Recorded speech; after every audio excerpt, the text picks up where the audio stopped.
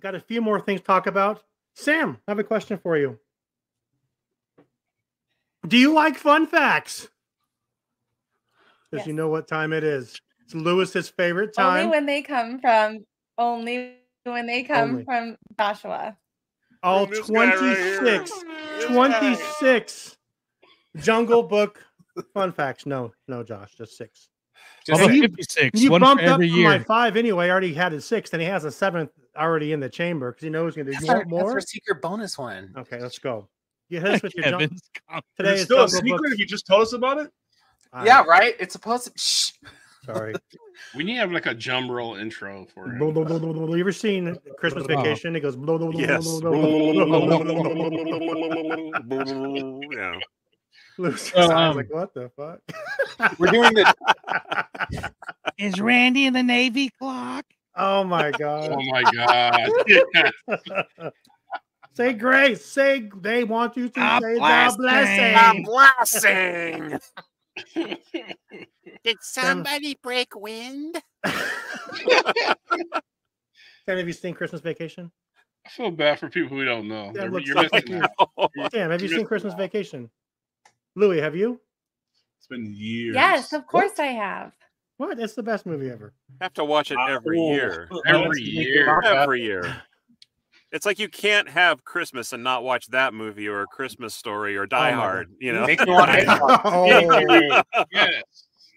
Christmas in July. Yeah. So Die Hard is a Christmas movie. Yes. Yeah, of course it is. It happens during a Christmas party. Yep. We had this debate a long time ago. I think Airbnb had that debate when they were on. We had a debate with Bill and Barry about that being an actual Christmas movie or not. But there's no debate. All right. No, it's Josh. not. I mean, now I have a machine gun. Ho, ho, ho. What? I mean, come on. We have the build up. Joey, give it to us. What is happening right now? Josh's juicy fun facts. So tonight we're going to go over the Jungle Book because today is the 56th anniversary. It was the last animated film that Sorry. Simple bare necessities. This was the last animated film that Walt worked on before his death.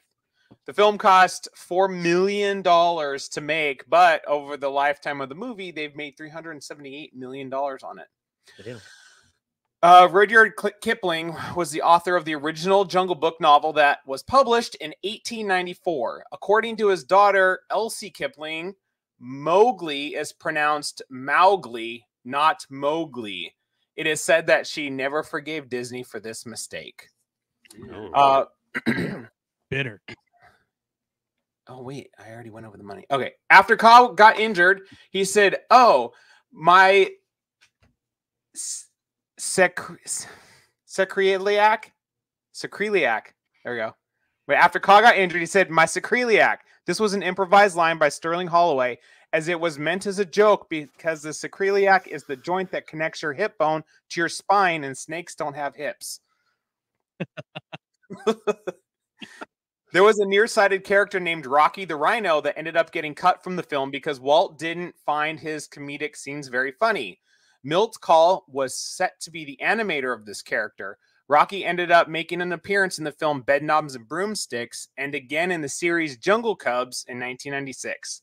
He wouldn't join a Jungle Book film until 2016's live-action release. His original concept artist was Floyd Norman, the first African-American animator hired by the Disney Company back in the late 1960s to work on Sleeping Beauty. Hold on, I'm going to hold you up for 1 second there. I'm going to stop you. So if you guys don't know, that before Walt's Apartment, there was another podcast called The D-Cast. David actually had the opportunity to interview Floyd Norman, which we have that somewhere in our feed. I will try to find it and re-put it out because it was a very good interview. That's one of my unicorn interviews. I saw him at MelseCon. Yeah, he was at I had dinner with him. Yeah. Once in a while. That dude was amazing. Yeah. Yeah, he's cool. Josh. He is. Walt wanted Ka to have his own song, so he approached the Sherman Brothers to write a song especially for The Devious Snake. Within a week, Ka had Trust in Me. They were able to complete the song so quickly because it was the re-lyricized song The Land of Sand, which was meant to be in Mary Poppins, but was cut from the film. And here's the bonus. The voice of Mowgli was provided by Bruce Reitherman, the son of director Wolfgang Reitherman, who was the director of this movie.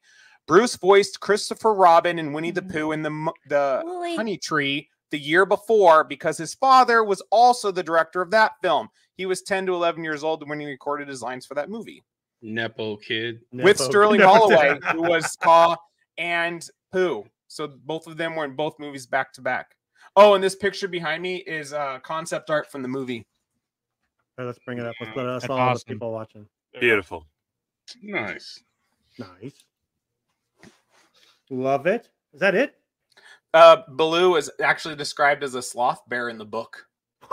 Sloth bear. Sloth bear. So they got lazy out of it. They don't look like Baloo looks, but it's a sloth bear. Speaking of sloth, I loved Frick the Sloth in the Once Upon a Story. Hey, before you go, do you want to hear some facts about a sloth bear? Since we know that's what Baloo is. Bring it.